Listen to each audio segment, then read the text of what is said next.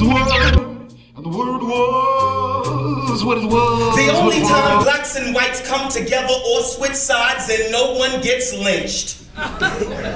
Too bad most are entrenched. This is anything but a metaphor for life. Separate and equal ain't never worked right, cause all's not fair. In love, war, or anything else, trust. Blacks been forced to the back of the bus, and in the army, tossed to the front line. Venus Hottentot was a caged exhibit, cause and I've been asking all day, can we go hard?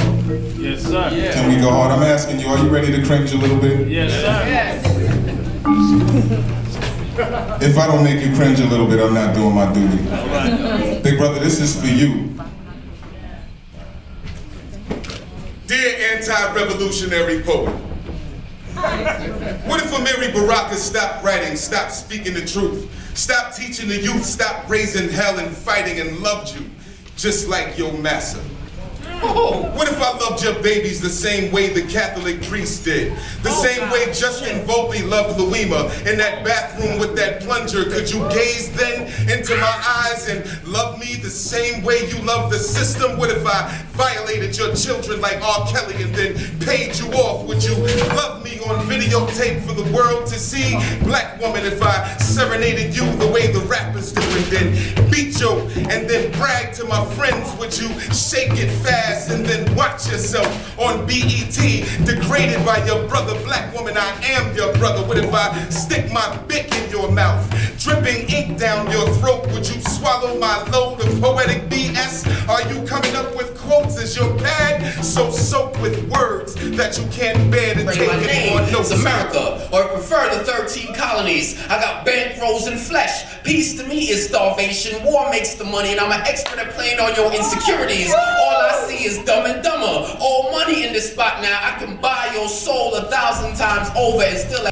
He must have had a minor in hospitality. It will explain how well-mannered he would behave when the boys in blue came and had questions about domestic disturbance. No, sir. No issues here.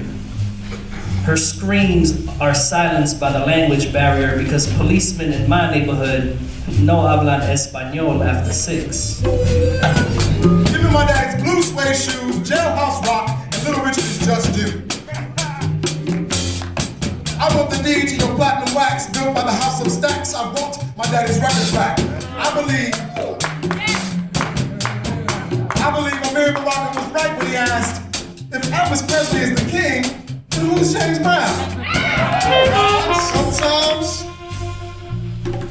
Sometimes I want to beat on the drum. I want to ride a horse into the sunset. Catch my own food, skin and cook it. Savor the taste as I examine the stars and pollution-free skies over a fire that I built for the occasion. Sometimes I want to rid myself of my phone, smash remote controls, chop down telephone wire. But I know the greatness that I stand before. Mel, y'all know James Baldwin, right? Yeah. A little bit. So after James Baldwin passed, who else? That's right. But Imamu Amiri Baraka. And I say Imamu because I grew up in that household. Imamu means spiritual leader. My mother's library had over 1,000 books. And her bedroom closet, oh shit, that's footsteps. My mother's library had over 1,000 books. And her bedroom closet was flooded with guns. And she helped raise her first grandson with a switch and a message. Her patience was not to be tested. A nurse who talked 2 languages and expected her progeny to excel. Quick to tell you, tough titty, raised 4 children by moving back and forth between southern and northern cities, told my mother no way. Yeah, you and that baby who moved ready to go roll in, moving into my house on no day. No pity. Bosom was warm, but the gangster was gritty. Pretty girl, piano player, singer, matriarch, cared for her parents for years while secretly dying of cancer, but still never let anything tear her family apart. My grandmother, Eula English, was my heart. Twice.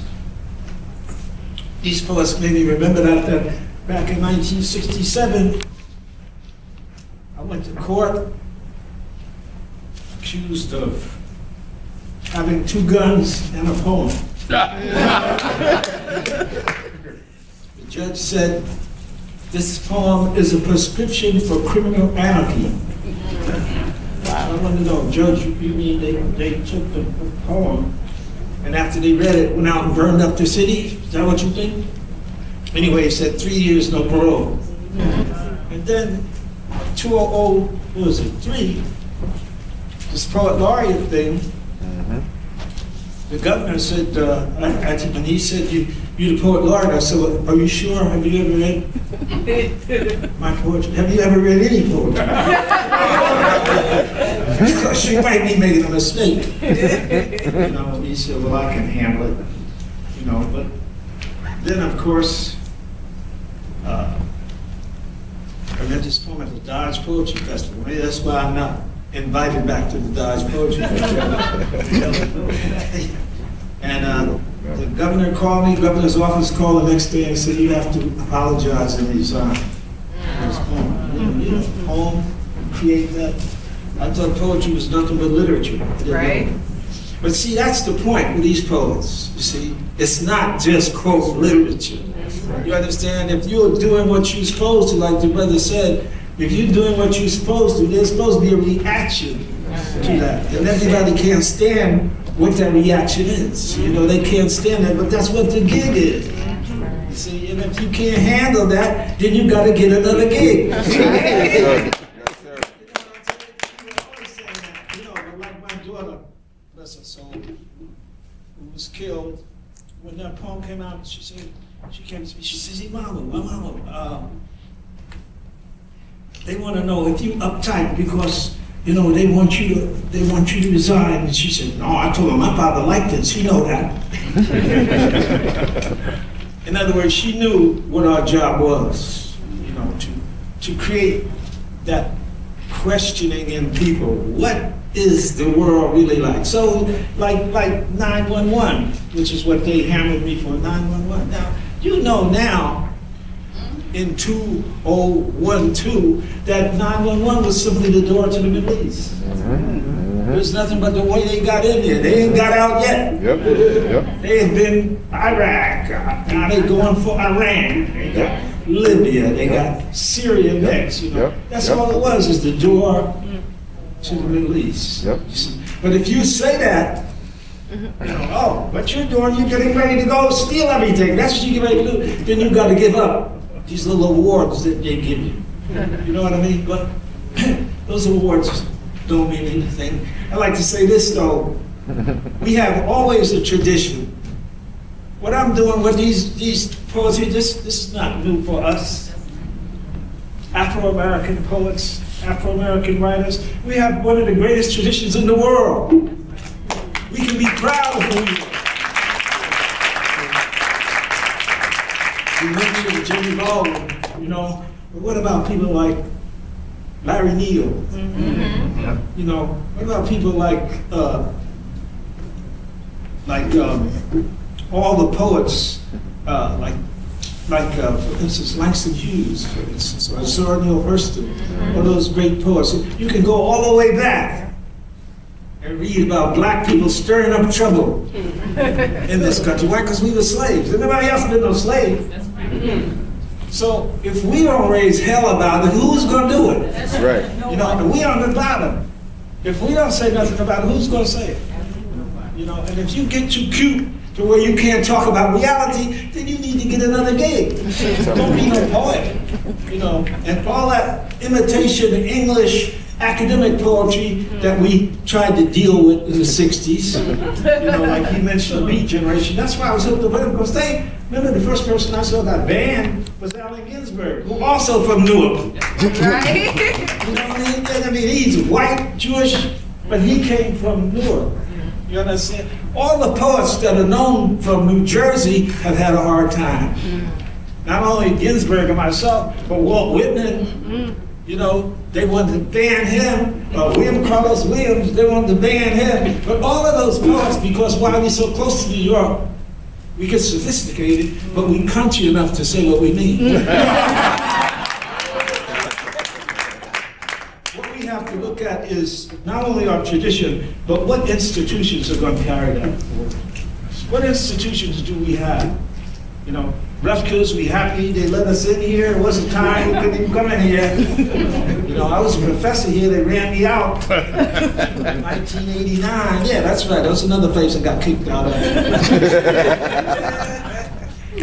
And why? Because I said, university is the last bastion of colonialism. You teach English, literature, you teach French, drama, you teach German philosophy. What about teaching about Afro-America? What about teaching about Puerto Rico? You understand? Or Brazil, or Mexico, or even Canada. Why not teach something in the Western Hemisphere? You see? So I was gone after that. The guy McCormick, who was just the president, they got rid of him, thank goodness, because he was the hatchet man then, you know, at that. And what they really got mad is that the white kids came out of the school too and closed down the English department. That's why I got run out of there. They closed the English department down, you know, for the campus was closed for a whole week. Why? Because I said, you don't teach nothing about the Western Hemisphere. You don't teach anything about the Western Hemisphere. So anyway, I wanted to tell you that in America, the literature always goes between oppression, that is, this is slavery. We were running out of slaves. We were running out of slaves. You know, so the Swahili word for Holocaust is Mafa. So if people ask, you know, how has it been in America for you? We say, it's been a Mafa.